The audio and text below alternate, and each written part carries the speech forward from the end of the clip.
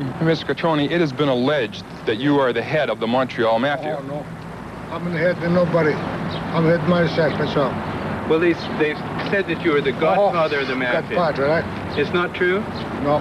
What kind of work have you been doing all your life? In my life. Yeah, what kind of work have you done? Company, we make pepperoni for the pizza before, that's all.